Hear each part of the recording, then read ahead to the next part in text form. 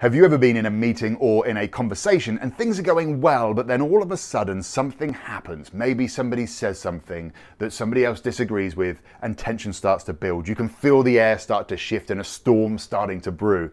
Well, in this video, I want to share with you 7 non-verbal ways that you can reduce that tension. So let's dive straight in with number 1, which is all about creating space. When tension builds, there is a tendency for people to lean in as they're trying to get their point across. By making space, so this is by either taking a small step back or by leaning back, what you do is you give everybody a bit of breathing room. So number 1, create some space. Number 2 is to break your gaze. Again, when we're trying to make our point, when tension starts to rise, there'll be a tendency to really start to make direct eye contact with somebody as you're really trying to make your point. And I've tried to do it through the camera to you there. Again, all you need to do here, this is seen as a sign of aggression, so you need to break your gaze. So either look away or at least soften your gaze. Don't go for the intense stare and don't lean in.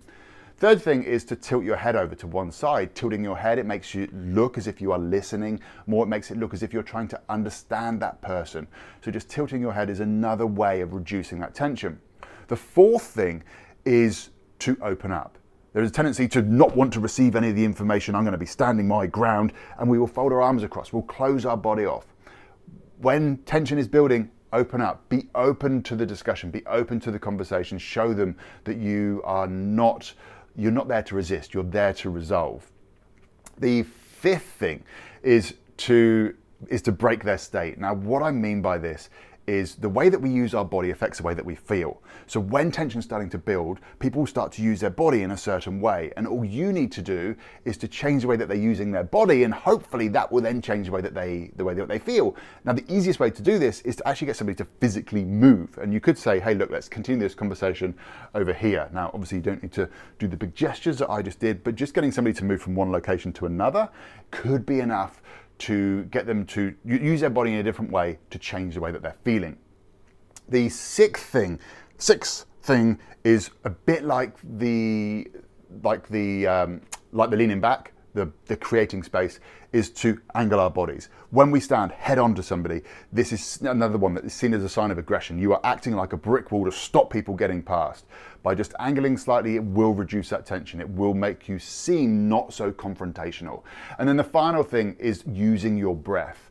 Now, I'm not talking about taking a big breath here. What I'm talking about is just taking a nice, deep, almost silent breath in. And then just allowing yourself to breathe out nice and slowly. Because of mirror neurons, this should cause the other person to also take a deep breath. And as we know, when we take a deep breath, it does actually have a natural calming effect. So there you have it. There are the 7 tips. Which one was your favorite? Leave a comment below. If you've got some really cool ideas on how you can, on how you would suggest that we reduce tension in those situations, leave them in the comment section below. Thanks for watching. I'm Anthony Lay. Take action, create your story.